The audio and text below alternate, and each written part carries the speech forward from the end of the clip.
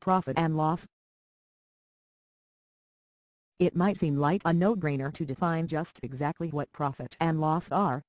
But of course these have definitions like everything else. Profit can be called different things.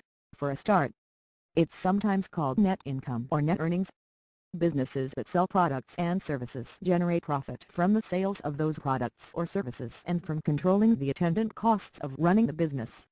Profit can also be referred to as return on investment, or ROI. While some definitions limit what to profit on investments in such securities as stocks or bonds, many companies use this term to refer to short-term and long-term business results.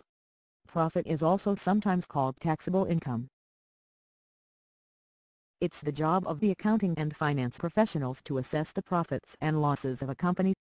They have to know what created both and what the results of both sides of the business equation are. They determine what the net worth of a company is. Net worth is the resulting dollar amount from deducting the company's liabilities from its assets. In a privately held company, this is also called owner's equity, since anything that's left over after all the bills are paid, to put it simply, belongs to the owners. In a publicly held company, this profit is returned to the shareholders in the form of dividends. In other words, all liabilities have the first claim on any money the company makes. Anything that's left over is profit. It's not derived from one element or another. Net worth is determined after all the liabilities are deducted from all the assets, including cash and property. Showing a profit, or a positive figure on the balance sheet, is of course the aim of every business.